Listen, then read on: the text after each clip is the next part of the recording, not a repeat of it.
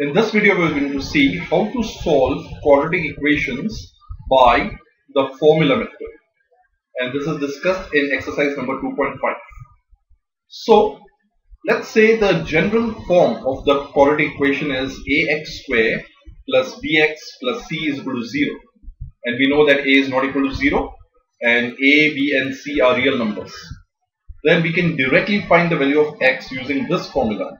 Minus b, x is equal to minus b plus or minus square root of b square minus 4ac the whole upon 2a. Either you learn this formula or you just practice a few sums and you can already learn the formula. Now, let's take an example. 3y square plus 7y plus 4 is equal to 0. So here, first of all, we need to write this in the standard form. So it's already in the standard form. So once it's in the standard form and the variable is y, we can state that here a has a value of 3, the value of b is positive 7, and the value of c is 4. So this is the value of a, this is the value of b, remember the plus sign also, and this is the value of c. Now, first of all, let's find what is b square minus 4ac. So, 7 square, the value of b is 7, minus 4 into a into c. We are putting in the values. So, 7 sevens are 49, minus 4 threes are 12, 12 fours are 48. So, we get b square minus 4ac as 49 minus 48, which is 1. So what is square root of b square minus 4ac? The square root of 1 is simply a 1.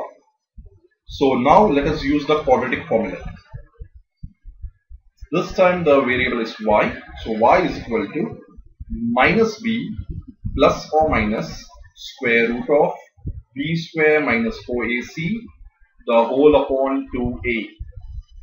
So we shall substitute is equal to minus b, so putting a minus sign, and the value of b is 7, so minus 7 plus or minus, what is the square root of b square minus 4ac? It's a 1. Since we are writing plus or minus in the formula, we are not writing plus or minus over here when we square root both sides. So we just ignore this plus or minus for the time being, because we are going to put it in the formula directly. Yeah, so this is minus b plus or minus root of b square minus 4ac the whole upon 2a. So the value of a is 3. So it is 2 into 3. So this can be written as minus 7 plus or minus 1 the whole upon 6. Now we can split this as y is equal to minus 7 plus 1 the whole upon 6, or y is equal to minus 7 minus 1 the whole upon 6. So minus and plus is minus, 7 minus 1 is 6, sign of the greater one is minus, minus 6 upon 6, which is minus 1. Similarly over here, minus and minus is plus, 7 plus 1 is 8, 8 upon 6, sign of the greater one is minus. They both go in the table of 2, so 2 3s are, 2 4s are. So the other value is minus 4 upon 3. So the formula method is one of the simplest methods to solve. Let's have a look at the other example. 7x plus 1 is equal to 6x squared. First of all, let us write this in the standard form, in the general form. So we'll take both these terms from the other side. So it is 0 is equal to 6x squared minus 7x minus 1. We can rewrite this as 6x square minus 7x minus 1 is equal to 0. So the values of a, b and c are a is equal to 6, b is equal to minus 7 and c is equal to minus 1. This is the value of a, this is the value of b, and this is the value of c. Note a, b and c's value only after writing in the standard form. So since the variable is x this time, using the formula method we can write x is equal to minus b plus or minus square root of b square minus 4ac the whole upon 2a. Yeah, this time we did not find b square minus 4ac. We can do it just directly. So minus b. Now the value of b itself is minus 7. So minus of minus 7 plus or minus square root of b square. So it's minus 7 square minus 4ac. So minus 4 into a, which is 6, into c, which is minus 1. The whole upon 2a, that is 2 into 6. So if you like, you can find b square minus 4ac first, find its square root and then put the formula, or you can directly substitute as I'm showing it right now. So minus and minus is plus, so positive 7 plus or minus square root of. Now minus 7 the whole square is a positive 49 minus 4 6 are 24, 24 ones are is also 24, but minus and minus becomes a plus, the whole upon 12. So this can be simplified as 7 plus or minus square root of. Now 9 plus 4 is 13, 1 carry. 5, 6, 7, 73, the whole upon 12. So we have the two answers directly. Either x is equal to 7 plus square root of 73, the whole upon 12, or we have 7 minus square root of 73, the whole upon 12. Now let's have a look at the last one. 9s square minus 4 is equal to minus 6s. So we'll take this minus 6s on this side, it will become plus 6s. So 9s square plus 6s minus 4 is equal to 0. So the values of a, b and c are a is equal to 9, b is equal to 6 and c is equal to minus 4.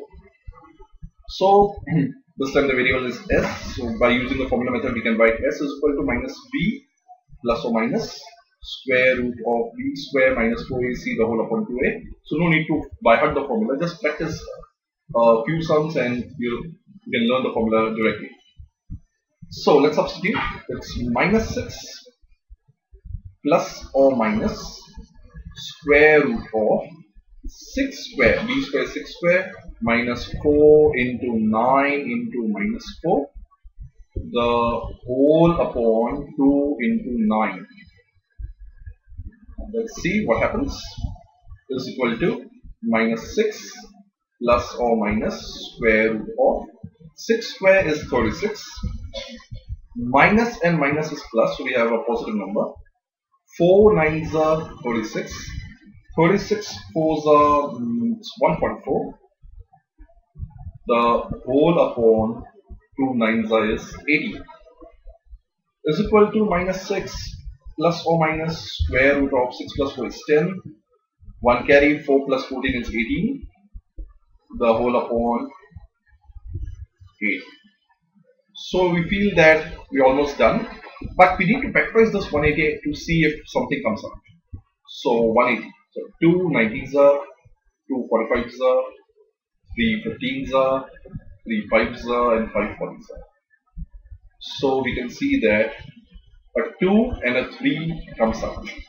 So we can rewrite this square root of 180 as square root of 2 into 2 into 3 into 3 into 5. So out of the 2 2's, 1 2 comes out. Out of the 2 3's, 1 3 comes out. And the 5 remains inside the square root. So we can rewrite this as minus 6 plus or minus 6 root 5. 3 2's is 6.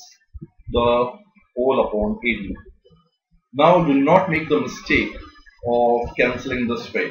6 1's are, 6 3's are. This is wrong. It is wrong because there is a plus or minus sign. Whenever there is a multiplication sign, only then we can cancel. So how to cancel this? The idea is we can take 6 as a common thing. So we can take 6 outside and we can rewrite this as minus 1 plus or minus square root of 5 the whole upon 18. Now 6 and this bracket are multiplying, so we can cancel this 6. 6 1s are 6, 6 3s are 18. And then we can rewrite this as minus 1 plus or minus square root of 5 the whole upon 3.